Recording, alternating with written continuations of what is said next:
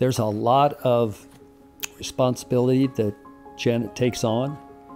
She has a lot of strength in her decision-making process. She incorporates vision, and because we're elected officials, it's not like private business where you can do it behind a closed door in a boardroom. She insisted on transparency. Janet has served as previous county commissioner. She has an excellent reputation, but she also has a reputation of being tough and to the point.